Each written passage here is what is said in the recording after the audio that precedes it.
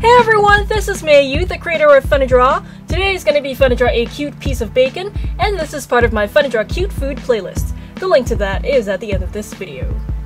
If you're one of the viewers who've been requesting this, please let me know in the comments below.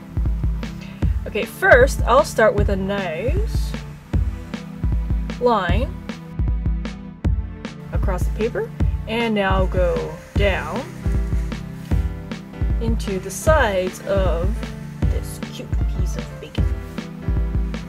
So it's pretty rectangular, but I have some rounded corners in there, so nothing's too sharp. Okay, so once I have the long rectangle, I'll draw a little smile, pretty low on the rectangle, and I'll curve up and I'll go right into a little tongue that's sticking out. And let's get those big Fun2draw eyes in. I'm curving up, I'll curve down, so we have the leaf shape of the Fun2draw eye. I'll draw one more curve, and I'll make sure this part is all nice and dark. Okay, now I'll draw a big pupil, like that, as a curve, and a smaller curve inside to make the eye look shiny.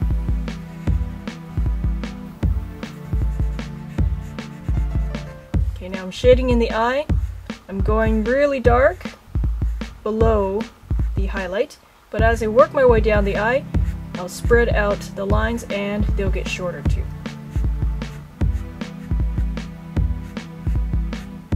So it looks like the shading in the eye is getting lighter and lighter. Okay, onto this side. Let's draw another leaf shape for the Fun2draw eye.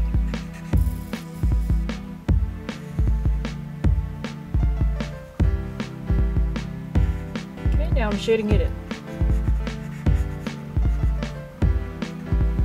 What food do you like to eat with bacon? Please share in the comments below. Okay, let's add some rosy cheeks for a really cute look. Let's get some eyebrows in there.